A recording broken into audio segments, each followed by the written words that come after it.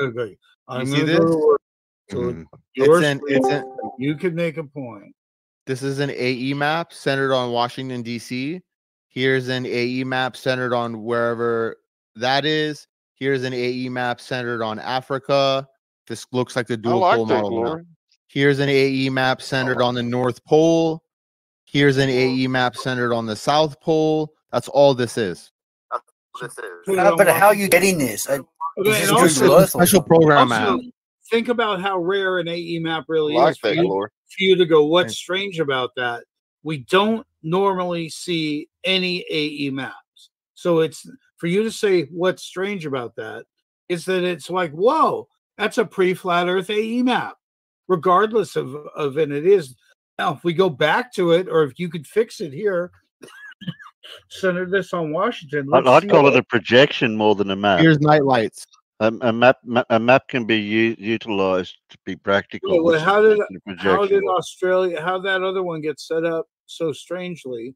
It's set up. It's an AE map centered. Like that. Like, it's an AE map centered on Washington, D.C. So something like right. this. But why does Australia keep changing width? All right. Are you ready for the ultimate learning lesson? Everyone here is about to learn right now.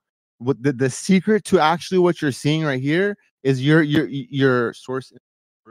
You're seeing the inside. This is a view of an observer situated inside of a concave Earth. Wherever you're looking at, you're situated at the opposite side of it. So right now, check this out. I'm an observer right now. Oh, you know what's crazy is now I can see it. Okay. Yeah, it's like as if the back of your head is on the back of the sphere. Now it really looks like I'm looking at a 3D on the inside of something. That's kind of trippy. Yeah, that's really fucking trippy. The reason why it looks move it around. This is exactly what it would look like if you are in a concave Earth. You know, not sitting here.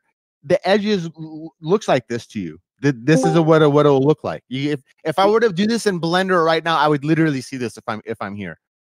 Moving it around. Okay. So right now we're you see let's do the observers more near the equator. So we're like okay, Glory. This is irrelevant, dude. Oh, this is badass. It's cute. You see? So like if you've ever seen me, look, it's amazing. I'm scrolling through tons of different actual real projections that exist. Like you'll see Australia in different sizes, and why is one map Australia is here and another map like Australia is here and one's higher. This is the secret. You're inside of this view is at least. Earth may not be concave, but this is a concave view. Look at this. Look at this. This right here doesn't work. Isn't this a globe view? This right here is you are situated directly in the middle of Antarctica looking up. You get the AE map.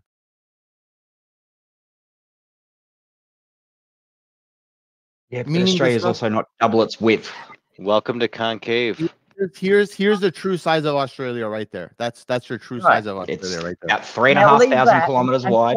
We know that. And claim that is the shape of the flat Earth. And see what people in the north are how much of a coronary they'll have that you change their continents so badly. But that's what you guys do to us in the south on flat Earth. Well, he's concaving. That's the secret to all of these map projections, by the way, all of them. Because they're made from a globe. Once you play with this program here, you'll figure it all out. Thank you.